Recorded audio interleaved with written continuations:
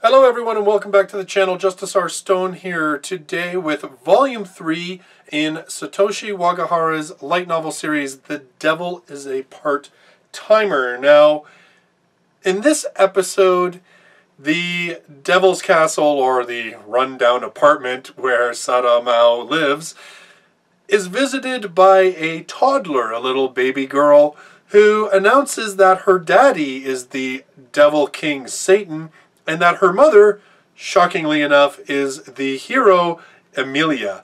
Now, of course, Emmy and Mao have no idea what this is all about, and the rest of the book is basically them trying to figure out what's going on, deal with being pseudo-parents, and of course the fallout with all of the cast of characters that surround them.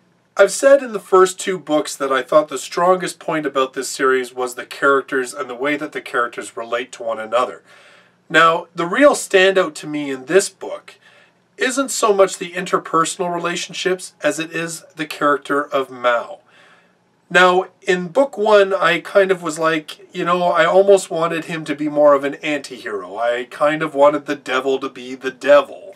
And I theorized that maybe there was a reason that he wasn't quite as evil as what he could have been.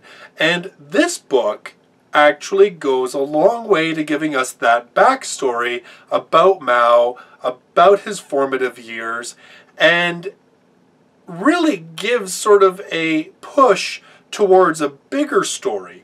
In volumes 1 and 2, and certainly for the beginning of this book, we've had that sort of same story. Our characters are stuck in modern-day Japan. Threat comes from their old world. They deal with the threat. End of the story. It's a pretty similar setup, and I kind of worried that that same storyline was going to get boring as the series went on. And now in this book, we get this setup that there is something a lot bigger going on. There seems to be a far bigger conspiracy. There seems to be almost a, what should we say, something much grander in scale.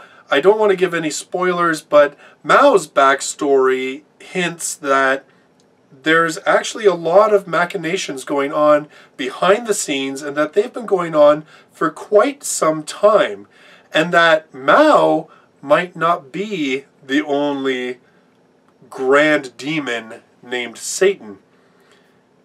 There's a lot in this book, and a lot of it is just dropped in little conversation pieces and in sort of characters discussing with one another.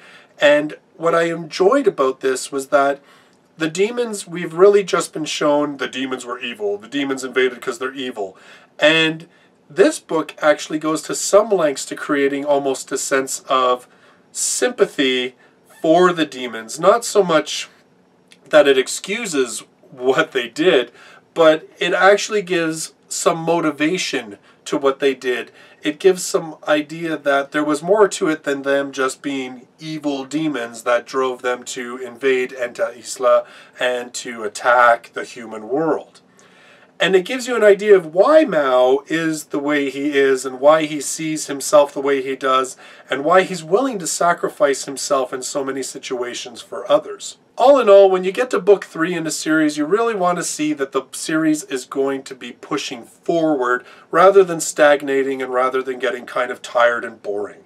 And this, despite the fact that this is generally a pretty happy-go-lucky series and has been almost sort of my comic relief type series that's more just the laughing at how the characters interact and banter with one another, there is almost a deeper, more emotional core to this book than I think was even present in books 1 and 2. And maybe that's because of this whole parenting aspect.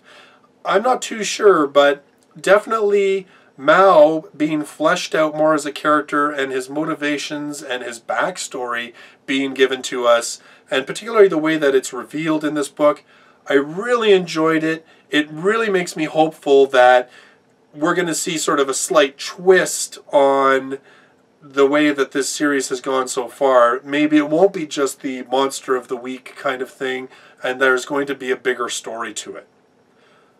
So all in all, book 3 of The Devil is a Part-Timer, still all the things that you loved about books 1 and 2, but I think it has a lot more solid emotional center to it.